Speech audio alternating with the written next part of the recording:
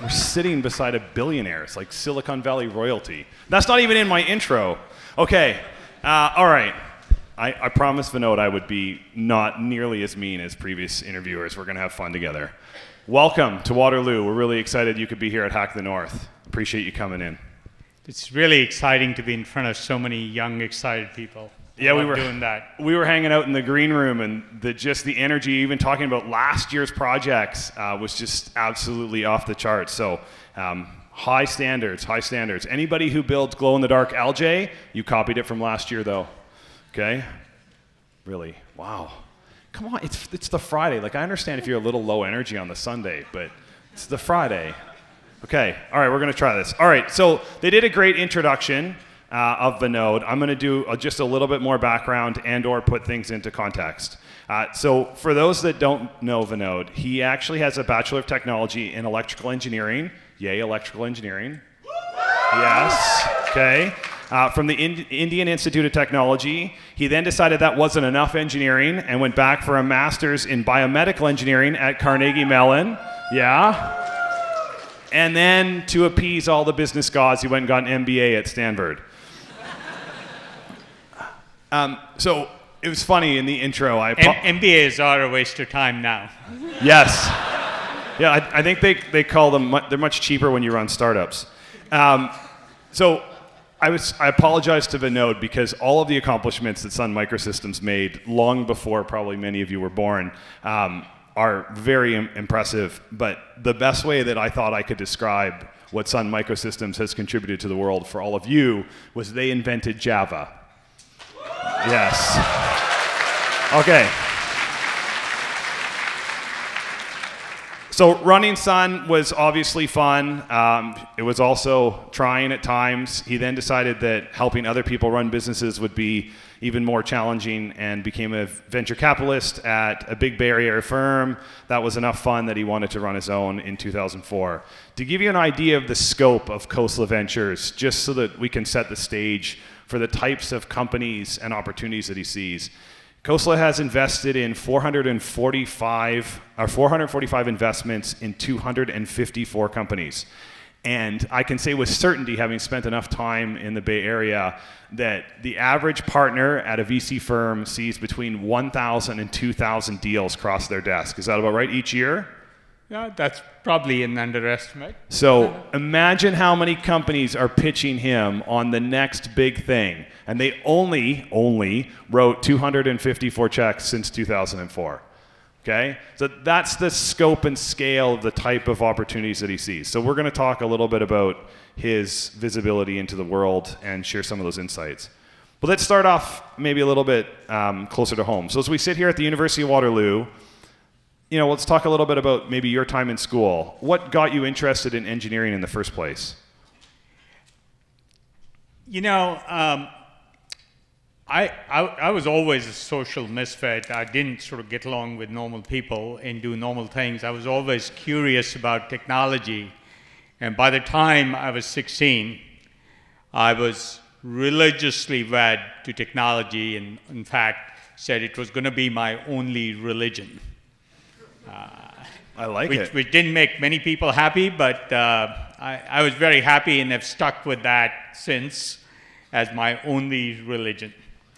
But one of the reasons I love talking to young people is I was 16 when I read an article about Andy Grove, a Hungarian immigrant going from Hungary to Silicon Valley to start Intel. And I said to myself, and I vividly remember being 15 or 16, if he can do it, why can't I? And I fell in love with the idea there and then of starting my own company. Mind you, I'd never known anybody in technology. I'd never known anybody in business. My dad was in the Indian Army, so I only knew people in the military. And I came up with this dream, and it sort of worked out. Sort of. Sort of. Nice thing is, I never really applied for another job in my life, and I never ended up working for anybody. It's pretty good. It's pretty good. Which is great motivation for all of you. That's right. I couldn't agree more.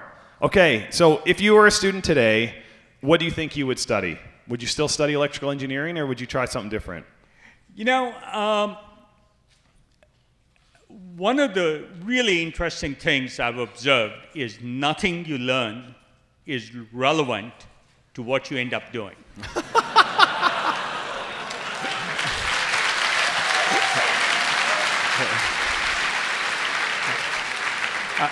And here I thought that might be controversial. But what is really important is to be able to go into any area and learn about it very rapidly. So I just finished writing a 100-page document on the change in healthcare brought on by data science. I'll put it up on my website pretty soon. Hopefully on the way back, I can finish it. It has about an hour of work to go. The point is, now I can sit in a forum with a bunch of doctors and know much more. That's an arrogant view, but you have to have a point of view about how medicine might evolve than any doctor I've run into, because they're too wed to their point of view. My point is, when you're this young, try and cover as many subjects as possible, be as broad as opposed to very specialized, especially in an undergraduate degree. I think in this day and age, you learn how to learn and learn a lot of fundamental concepts. Any liberal arts majors here? Yeah. I wrote a fairly controversial piece in Medium, probably in February, about why liberal arts is a waste of time in general. As you might guess, the people at Yale didn't like it very much. But there is hope. Yeah, your money is not at all a waste. I defined a new curriculum called liberal sciences, which was a way of thinking and learning how to think, which, by the way, was the original purpose of liberal arts. Liberal arts started in Greece as being a responsible citizen about Greek civic life. By the way, slaves did a lot of the work, so the Greeks could actually think and, in that day and age. That's where liberal arts started. But learning how to think broadly is really important. If you're doing computer science, do a bit of neuroscience. Learn psychology, learn philosophy and logic. I mean, I'd be as broad as possible. That's great advice. Ole, let's talk about one of your favorite subjects, and actually one of the subjects that the audience loves too, artificial intelligence. Yeah. All right. Sounds about 40%. Okay. Why do you get so excited about artificial intelligence? Yeah. You know, there are transitions that happen. So let me give you a little bit of a story that's hard to believe. I started coding on punch cards. So our mainframe computer at our university at IIT Delhi had 32 kilobytes of memory. I was really good at assembly. And even went to binary, shift lefts and shift rights to do multiplies when I didn't have enough memory. That's pretty hardcore. Yeah, but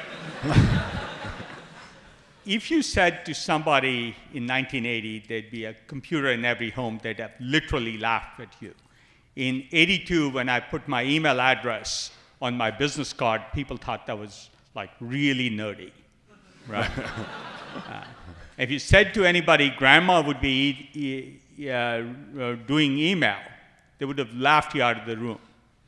In 1995, I started working on TCP/IP and internet protocols and expanding the net. Nobody believed in 1995 that TCP/IP would ever be a public network. We started a company called Juniper, and every customer I talked to said they'd never buy that product, right? And frankly, if it had been left to the Ciscos and Nortels and Alcatels of the world, we love Nortel. We'd have. Yeah, Nortel was a big company back then. If you have time, I'll tell you funny stories about Nortel. Okay, I'm going to add that to the end of the list. Keep going. Yeah, add it to the end of the list. But Cisco told me they'd never do a router that would TCP/IP only or ever above OC12, ever. And every customer told me they'd only use ATM in the public networks. So first, one important lesson, don't believe anything you hear from people. Okay, back to AI. Back to AI. My point is, nobody believed in the internet in 1995. Nobody believed in mobile in 2000. The iPhone didn't exist till 2007. Your question on AI, I think it's a larger change than mobile was. Wow.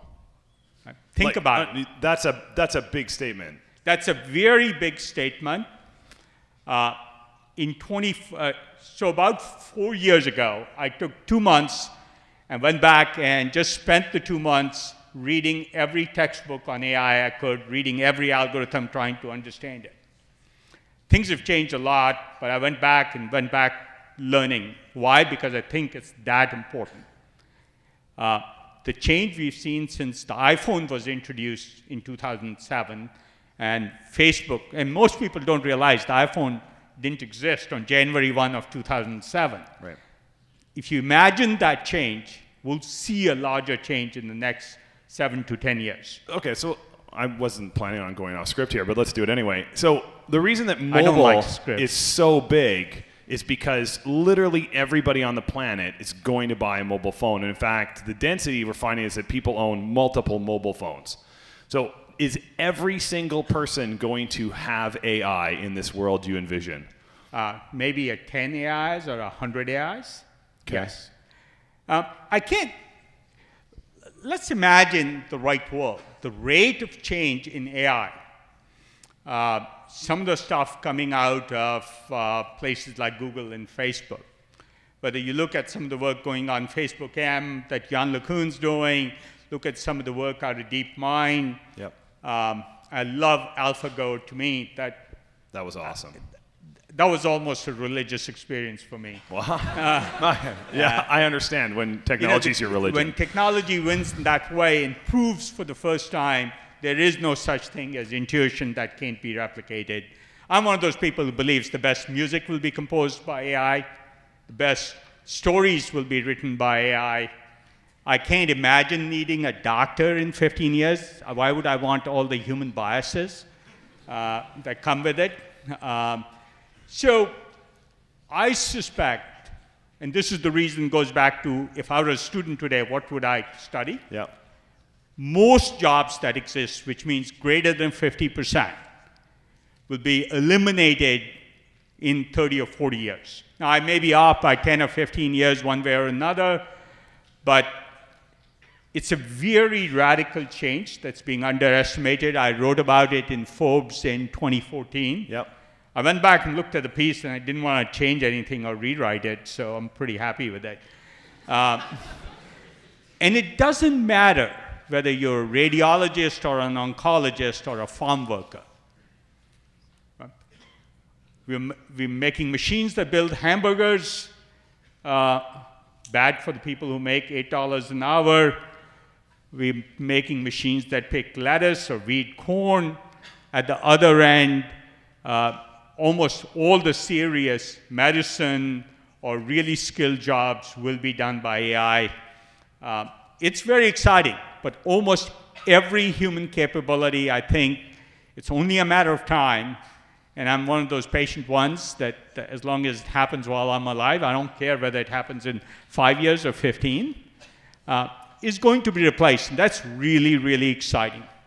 Okay, so traditionally the argument of software eats the world and so on is that it creates new jobs, right? Technology then creates new jobs and so on. But in the world you're describing, then the new job gets done by an even smarter computer and there is no new job, right? Like, so we're talking about like somewhere 20, 50, I don't know, some percentage of the population has jobs and the rest of the population is doing what? Yeah. Throwing rocks at the other 50%?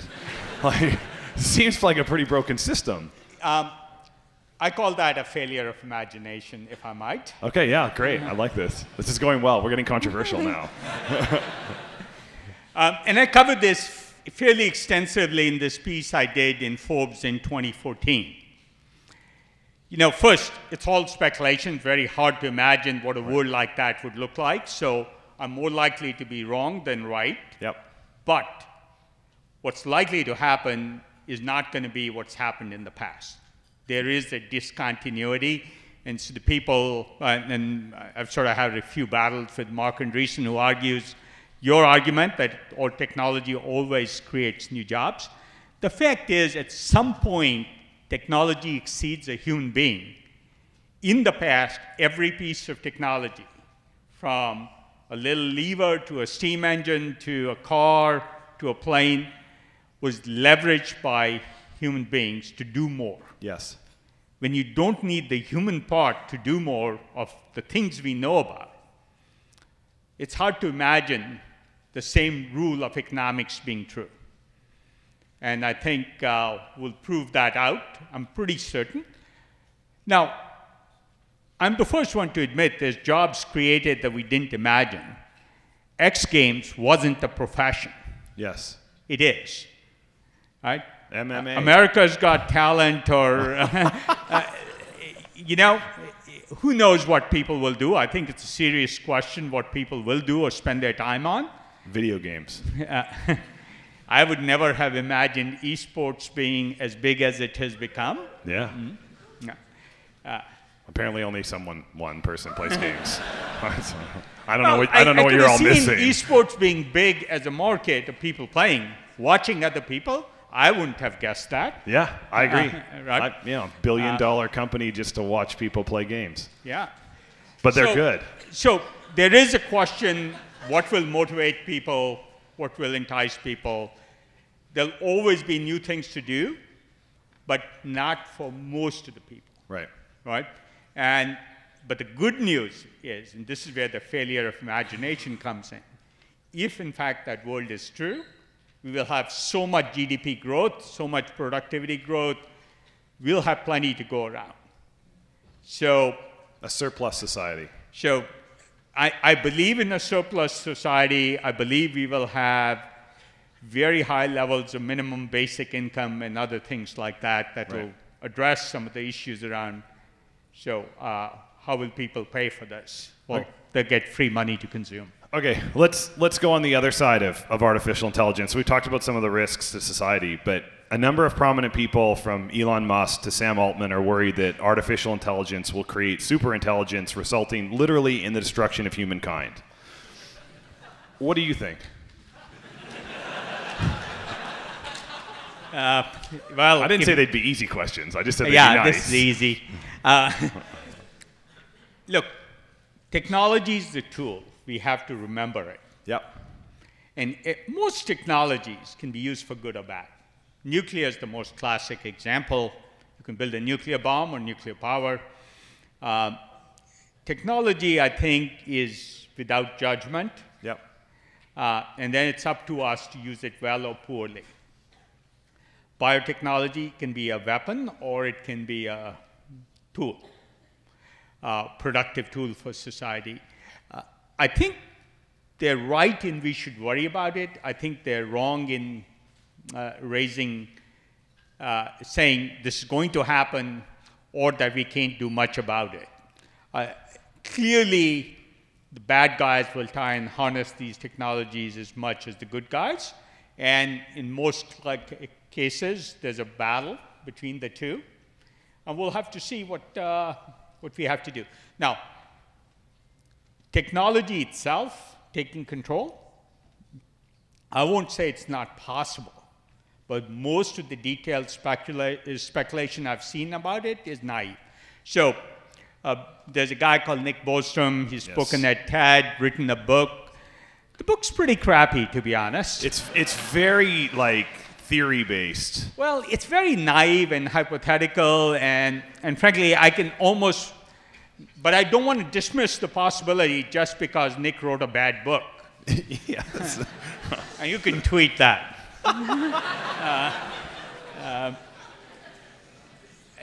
I think it is something to worry about. I do think we should be cautious. I don't think, like any powerful technology, we should regulate it. I mean, we had uncontrolled proliferation of nuclear, that'd be a bad thing. Right. So we should pay attention to it. We should spend time on it. There are ethical issues involved. Now, I'm not a big fan of ethicists in general because they never clarify whose ethics they're using. Right. But I do think these are issues to worry about. Okay, we'll switch off AI for a little bit. One of the best questions, I've watched a lot of your videos lately.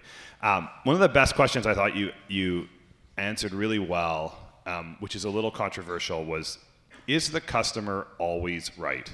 This is a mantra that is literally bred into people from like the day they're born. Yeah, I think it's a bad idea to assume that's true. In fact, I'd almost say listening to customers is only a good idea if you're doing incremental things.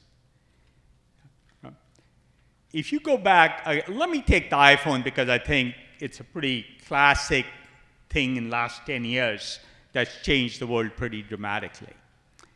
Every customer that was surveyed, and by the way, the dominant companies were Motorola and Nokia in the mobile cell phone business. There was this little Canadian startup called BlackBerry, but yeah, BlackBerry too. I keep forgetting them. Yeah. For the record, they're still the only one out of all three of those that actually produces phones. But anyway, keep going. For now. Yeah. Yeah. If you look at the reviews, sort of before the iPhone came out, everybody said, "Who wants to buy a phone without a keyboard?" Yes. Right? Who wants to buy a phone for $699, which was $700 was the opening price for the iPhone? There was all this criticism. Why? Because all the other phone makers did focus groups and listened to their customers. It is not the job of a customer of a technology to be visionary. It is the visionary's job to invent the future. So if you want to extrapolate the past, that sort of works. But Alan Kay said the best way to predict the future is to invent it. I go a little further and say invent the future you want, and hopefully others will follow. Right? I think you have to be bold and look way out there. We should come back to some of the specific areas where people are doing this. Yeah, it's on my list. And lead the world with a vision, not so much follow or listen to market studies or focus groups. It's not your average person's job to imagine what they would do with a phone. I mean, I have a talk on my website that's actually embarrassingly bad. It was done in 2004, and I leave it on to remind myself and everybody how hard it is to think about these things. The talk I gave at a mobile phone conference, and I titled it, "The Device That Used to Be a Phone." So I think I've got one thing right, which is this thing we call a phone would not be used just for talking, right, or even mostly for talking. So it occurred to me that there were so many other uses that talking would become a minor part of a phone. Just another app. Just another app. Now, I leave that on because I tried to imagine what it would be used for, and it's embarrassing what the things I came up with. Snapchat. I wish. My point is, and this is where when I talk about AI 30, 40 years, I sort of make sure people realize I'm speculating. And like I said, I'm more likely to be wrong than right. But just because you can't imagine what that can be, just I couldn't imagine what a phone would be used for. Even though I could see all this other capability coming along, it depended on others to invent Snapchat or Facebook or Twitter or, or even the way Google search has panned out. It's important to realize that it's your job, especially if you came here from all over the world, to invent this future and lead the world and have a point of view, and stop listening to the people who tell you, MBAs are irrelevant just because they teach you to listen to your customer. Right. Right? I used to teach a class in the early 90s at Stanford Business School on why not to listen to your customer. Because their job is to think about what's next and incremental. And your job is to invent a different, radical future if you want to change the world. Which actually, the reason, part of the reason, there's many reasons it's hard, is because there's conflict. If you just do what your customer tells you to do, and then it seems like everybody's happy. But when you go in and literally tell your customer that they're morons, and that they're doing it all wrong, and they're not envisioning the way this is supposed to be done, that's not an easy sale. Well, you don't have to tell them they're morons, you can think it. So, I sell into insurance, you really do sometimes. Right? Let me talk to you about another really important issue you didn't bring up. You're jumping all over my list. Okay. Here. Yeah. I want to talk to the audience, not to you. Well, we're trying to facilitate. Yeah. Really? Apparently the illusion of control's gone. Yeah. I think it's important for all of you to realize, and I speak to audiences like this for one reason. I normally say, I'll take an hour of my time if I can convince one person to do something different than they were going to do otherwise, if they hadn't heard the time. That's my goal for every talk I give. This is one person a great audience for that. This is a great audience for that. The fact is, I normally say 95% of people do what's expected of them, the way the path is planned for them, and I sort of generally don't like to speak to them, right?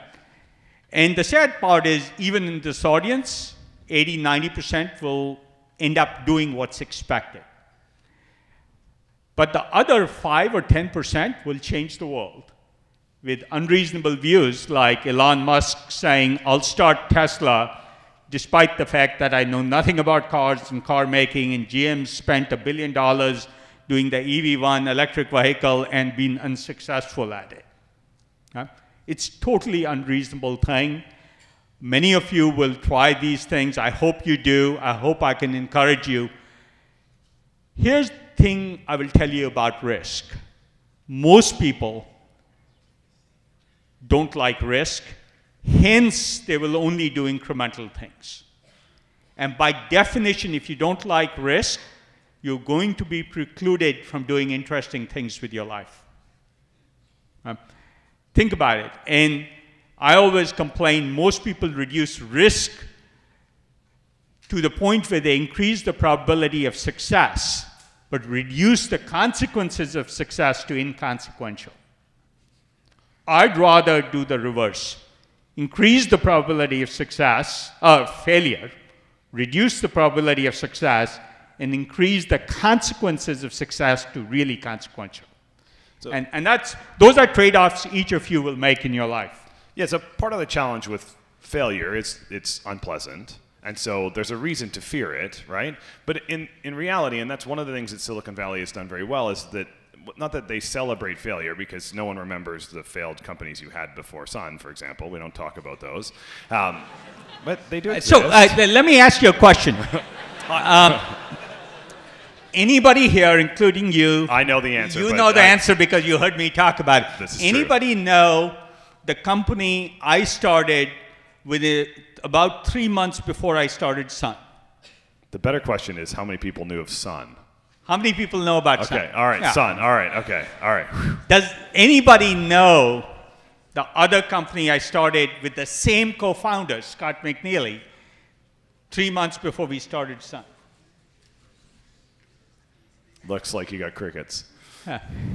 You know, the point is, yeah, failure feels bad, but you get over it, and it's a great learning experience. Yes. Nothing like failure to learn from. So why be afraid of failure? I like to say my willingness to fail is what has given me the ability to succeed. In fact, if I was not willing to fail, my first job really was out of college was a startup. Right. If I hadn't been willing to fail, I wouldn't have succeeded. So, and then that's a fine line in the sense that So one of the favorite stories that I heard about you when I was doing my research is that a customer decided that they were going to leave Sun. You've heard this story a million times, and I'm sorry. They were going to leave Sun. You literally got on a plane, went to their office, would not leave. You're like, I'm not leaving until I talk to the CEO. He finally met you in the parking lot as he's trying to leave, and you convinced him to fly his whole team to another city to meet with you because they'd already signed a contract with your competitor.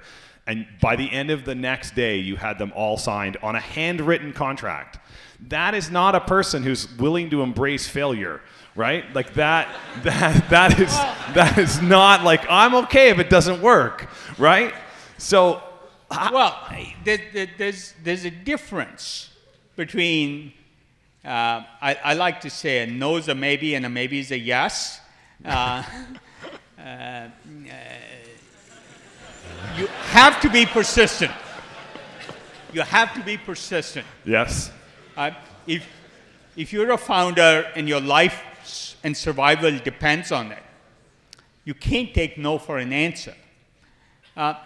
Most of the time, it works out much better than you thought. That's one of my favorite stories. I just was too young to know. I was more your age than mine. Too young to know that when somebody signed a contract with somebody else, it's the end of the bid. Right. It wasn't. That's the beauty of being young and naive. But it's true of almost everything, right? When I got my green card, no lawyer would take my case because it was so complicated. I wasn't working for the people who applied for my green card.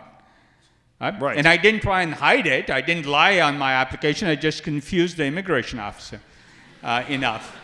If you can't convince, you can confuse. Same thing, I got, many of you will try and apply to college. I applied to Stanford Business School because I thought that was the way to get to Silicon Valley and start the startup I wanted to start. They turned me down. And they said, I said, what do I need? And they said, 2 years of work experience. So that next year, I worked 2 full-time jobs and got 2 years of work experience, applied again, and they turned me down again. And then I had an argument with them, and I mounted a campaign to get in, let in 3 days before classes started. You just don't take no for an answer. But that's the kind of persistence entrepreneurs have.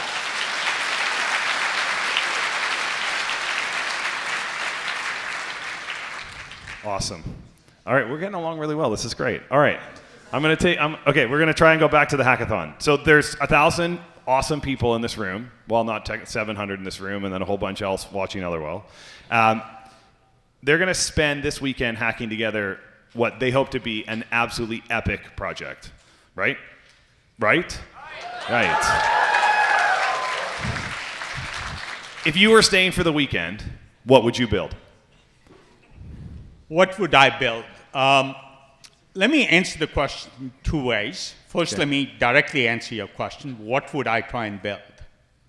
And I referred to it, and I did Ask Me Anything on Quora probably a few months ago, maybe 9 months ago. Okay. And so you can read it. I'll repeat that answer. I think the world needs a digital doctor. That means I am convinced in 15 years, and hopefully in 5, and I think it can be done in 3 or 5, I will get better medical diagnosis in a village in India than I can get at Stanford 5 miles from my house. Why? Because Stanford will still have experts and gurus and specialist doctors, and my cell phone in my village in India will have knowledge. Know all 5,000 articles on oncology that were published this year that are relevant to me if I'm a cancer patient or my heart disease, or embody all of scientific knowledge. And we just invested in a company in Toronto where I convinced them to go after capturing all human knowledge in a Q&A format.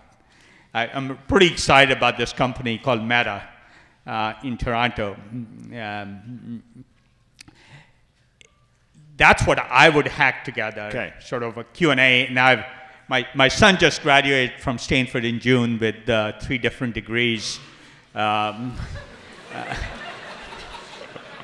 That's a fascinating evolution. And I've been trying to convince him to do this. So there's some hard problems with it in how you introduce it in the market and all that. Anybody interested in that area, I'm happy to talk to you about it. It's a classic AI application that should happen and will happen. But let me answer the question more broadly. I know many of you are coders, but independent of what you're doing, including the liberal arts majors, you know, liberal arts shouldn't be an excuse to take life easy, which is my problem with it, or not be rigorous. But there's plenty. In fact, liberal arts done right probably has more upside in providing breadth than any of the engineering disciplines do, right? If you did a rigorous curriculum, right? People do French as a second language. No offense to French, but computer language is much more important than French as a second language.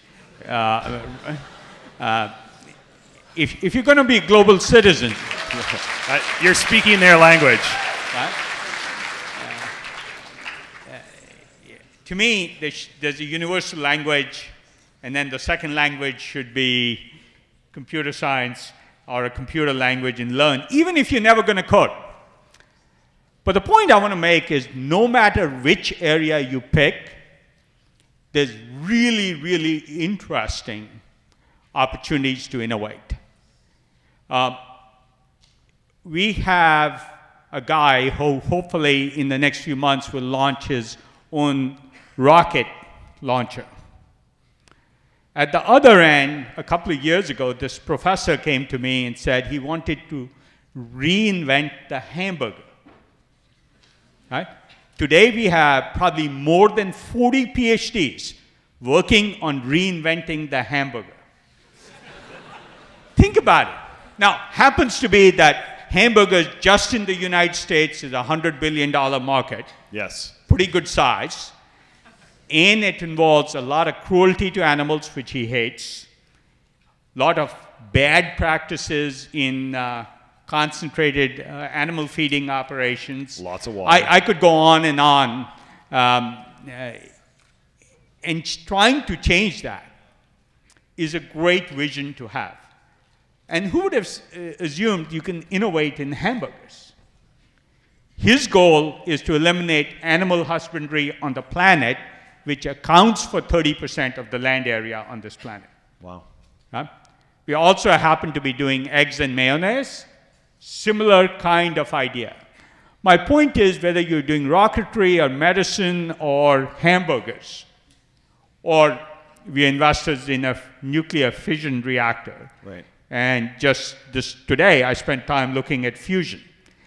Nothing is out of bounds if you're creative enough, and it's not to say all areas are equally easy, but I'd say to all of you, in almost every area I can think of, there's room for innovation. You know, I'm so excited about AI, artificial intelligence, but I'm also excited about 3D printing. I'd love to do 3D printing houses. I've spent a fair amount of time looking at how you do housing differently. And let's at least start with homeless housing. Be a great project to work on. Or free digital doctors, or free oncologists, or better hamburgers and better eggs. So almost every area you look at, whether it's transportation, or healthcare, or cybersecurity, or hamburgers, or food, or construction, is open for innovation. That's my main message. I'd love to be able to hack across all these areas. Challenge set. I like it. Okay. Let's, because you're answering all of my questions without me asking them. Let's go to the audience. So remember, if you want to ask Vinod a question, tweet with the Hack the North hashtag. First, great one here. What will be the largest company in the world in 20 years, and do they exist today? First, nobody can answer that kind of question. But we can speculate. It could be transportation. So think of Uber. Think of Uber with a driverless car technology.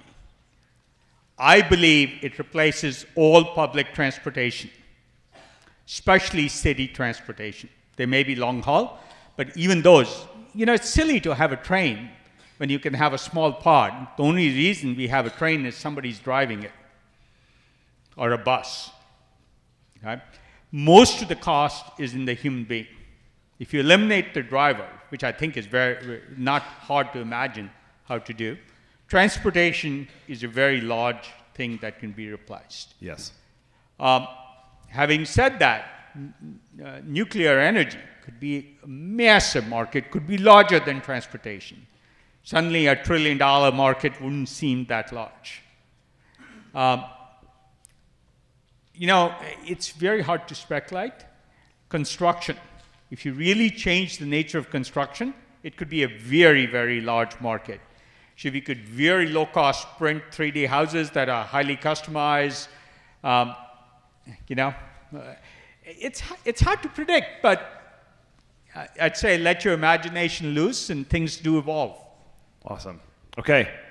What do you think the primary medium will be to interact with AI? Humans aren't going to evolve that fast. So the way we communicate with other humans is probably the way we'll communicate with AI.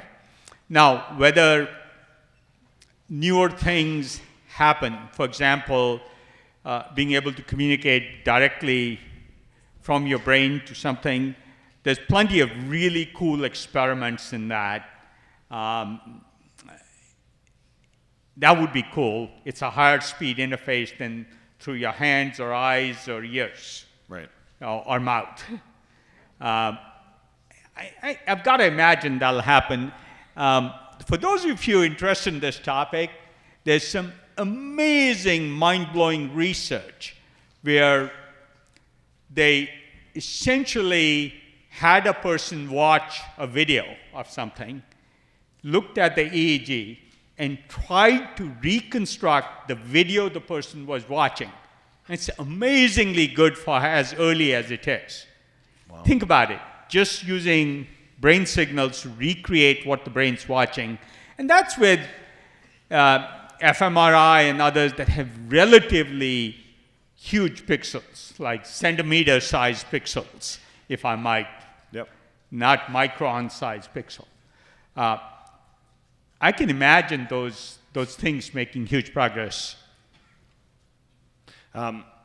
So lots of industries have changed over the last 30 or 50 years. One of the few that hasn't... Not enough. Not enough. One of the many that hasn't changed is the place we're sitting in. Universities are essentially the same as they were, when you went to university. What do you think is going to change with universities in the next decade or two?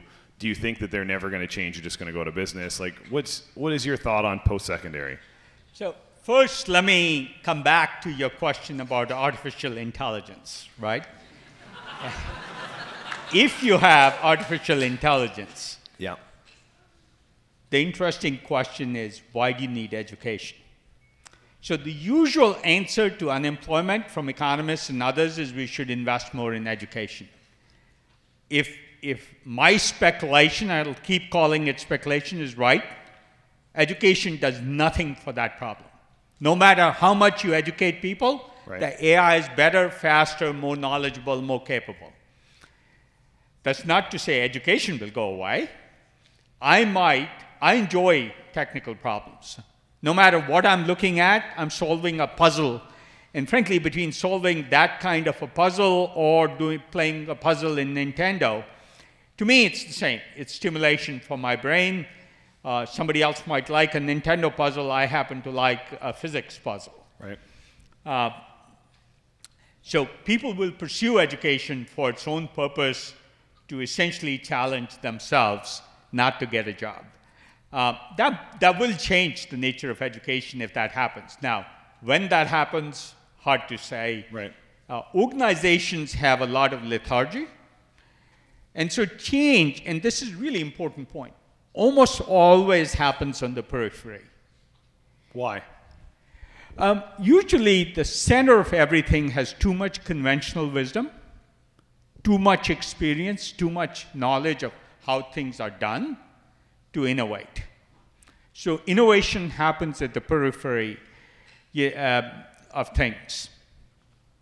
And so things start on the edges. I was with some people from, in fact, 3 major auto companies in the last week. 3 years ago, none of them believed electric cars would be important. Because of Tesla, now they all believe the only kind of new car that's important is an electric car. In just 3 years, they had this epiphany. Yeah.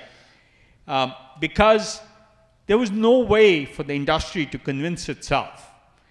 The funny thing is, in 2012, the Department of Energy in the US made a forecast for electric cars in 2030 that is a lower number of cars than Tesla will probably ship next year or this year. Tesla alone. This is why you don't want to rely on experts. You don't want to rely on forecasts. You want to just invent the future like Elon Musk did at Tesla. And so, you know, back to education. It'll happen on the periphery. It's already happening. I go back and do an online course if I need to refresh myself or learn something new.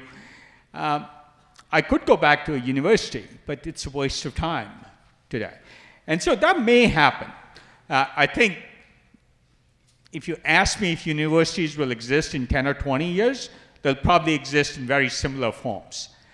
If you ask me what percentage of education will be in universities, it'll be the same number of students, and education outside the universities will start growing exponentially and in new ways.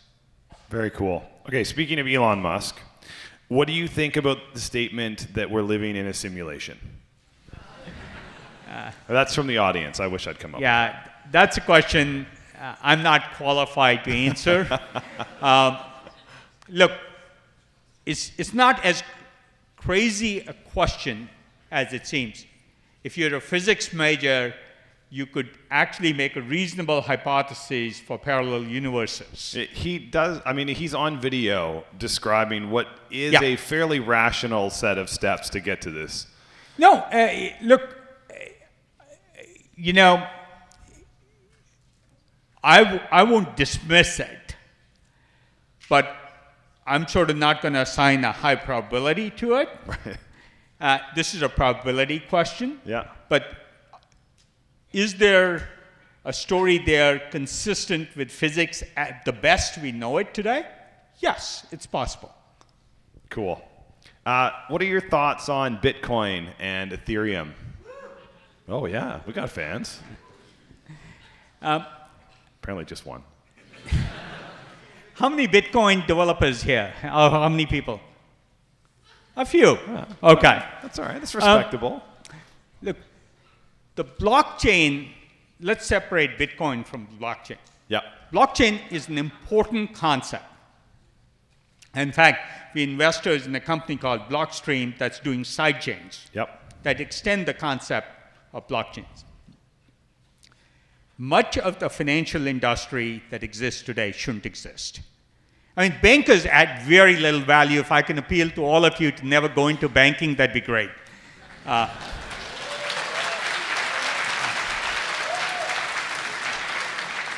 I get in trouble for saying it, but Wall Street does way more damage than the value it adds. So they'll make an argument that financial services are an important component. I agree that about 2 to 5% of what happens on Wall Street is actually very important social services. The other 95% encourages behavior and attacks on society that is completely unjustified, and it's a system that perpetuates itself. I'm not a fan. In fact, I hate dealing with bankers on Wall Street. And then somebody will hate me for it, but that's okay. Sometimes it's nice to be hated by the wrong people.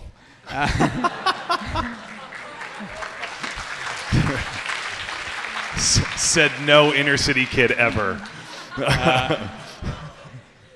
But back to your question on Bitcoin.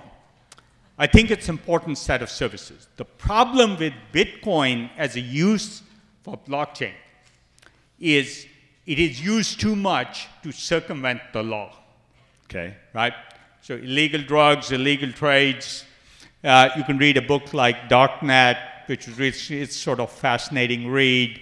And you realize if something's used so much for things that are not part of society, yep, or the light side of the society as opposed to dark, the system, the authorities will do whatever it takes to block it, to discourage, for example, gun trade or child slavery or sex trade or, pick your drugs. And when that happens, it hurts the Bitcoin system. So I think, for example, there's an ID system in India called the Aadhaar system that a billion people are signed on to. If you assigned IDs to every Bitcoin trade, it's much more likely to grow. It becomes compatible with the financial system. Right. It becomes compatible with anti-money laundering and know your customer kind of banking requirements that regulators in most companies had, anti-terrorism efforts in most countries, and then it can grow because then it adds efficiency to society. I think it's a really important concept. It's unfortunate it's shackled with illegal activities. Well, it's because it grew out of the social movement of those types of people, right? That was a very explicit yeah, the aim. social movement actually had some good characteristics about it. But unfortunately, like I said, technology can be used for good or bad. Yeah. If there's too much bad associated, it becomes harder for it to become mainstream. Yeah, well, I mean, the most logical thing that people tried to use Bitcoin for initially was moving money, right? Which is screwing the bankers we don't like. Okay, so, really? You've got kind of like a weird boo on that. Anyway, guess you guys love spending money on Western Union to send it back to your family. Okay, which a surprising company that's still around. All right, how do you see... And shouldn't be. I agree. Western Union, anyway. So... virtual reality, how do you see it changing in the future? I think it's a new technology, like most new technologies. It's hard to predict how it'll happen. So some uses, pretty predict.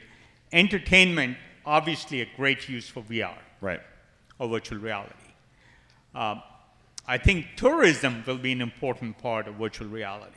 If I can't go to Papua New Guinea, by the way, fascinating place, I should at least be able to go virtually. There are industrial uses of VR or virtual reality that are even more important, especially if you're in the field working on a complex refinery, not needing to go consult a manual is a classic example, or surgery, other things like that. But hopefully, the most interesting uses I can't think of today. Awesome. So I'm going to leave this with the last thing that you get to say. What would you tell these 1,000 people that they should take away from this talk? The one thing, the one piece of advice, if they forgot everything that we've talked about tonight, which I've really enjoyed, what would you like to reinforce or tell them? You know, I go back to this issue of if you're willing to fail, you will allow yourself to succeed. And most people are too influenced by people around them who tell them what is supposed to happen or not happen. I like to say very, very few people have an internal compass that says, here's what I believe in, not what I read, not what my friends expect.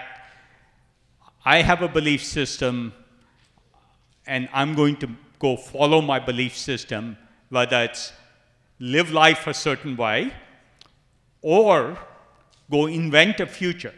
So imagine the possible and go try and make it happen. And if you don't succeed, one, you'll learn a lot. Two, just try again. Wonderful. So imagine the possible would be my one finishing message, and don't be afraid of it, especially when you're young and you can afford to fail. Now, after you have 3 kids and they need to go to college, you need to pay your mortgage, you start to take on responsibility. So you have to balance failure with responsibilities. Yep. But the later in life, especially midlife, you have more of those responsibilities, and so you can't ignore them. But early on, you are more free than you think. You are more limited by what you think you can do than what you can actually do. And it's fun to speak to an audience like this. Awesome. Let's give him a huge round of applause.